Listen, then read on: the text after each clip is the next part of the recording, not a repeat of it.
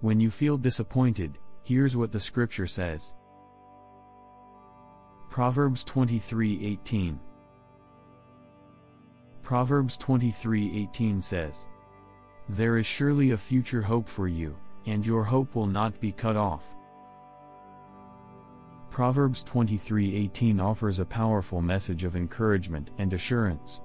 This verse speaks directly to the importance of maintaining hope and trusting God's promises.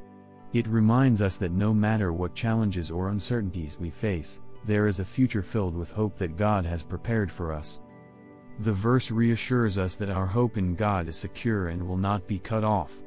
This means that despite setbacks, failures, or disappointments, we can remain confident that God's plans for our lives are good, and that He will bring them to fruition. It's a reminder to stay focused on His promises and to keep our faith alive, even when circumstances seem bleak.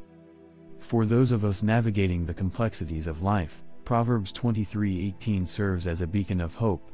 It encourages us to look beyond our current struggles, and to trust in the brighter future that God has in store. By holding on to this hope, we can find the strength and motivation to persevere, knowing that God's faithfulness will see us through, and that our future is secure in His hands. Proverbs 23:18.